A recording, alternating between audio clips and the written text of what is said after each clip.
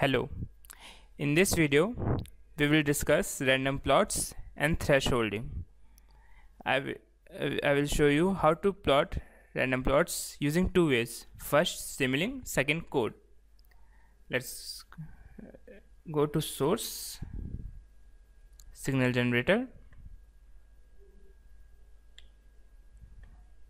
then sync, scope, join them, run the program.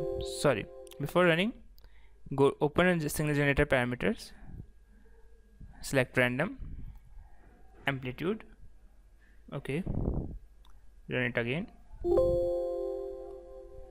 scope, auto scale. So we get a random plots. It look like a square wave with varying amplitude. Let's see how do we plot random plots in Matlab command prompt.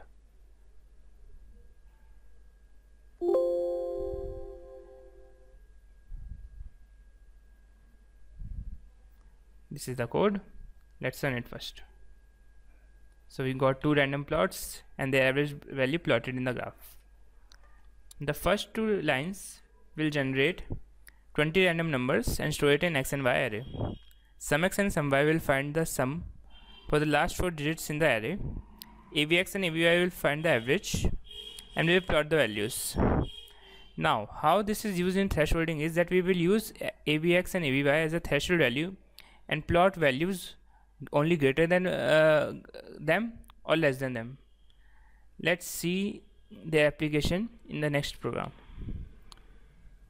In this program, I'm asking the user to input 5 elements and then input a threshold value, and I will tell him the filtered output.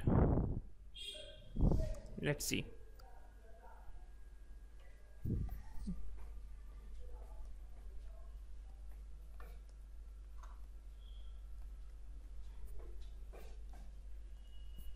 See, input array was 1 2 3 4 5.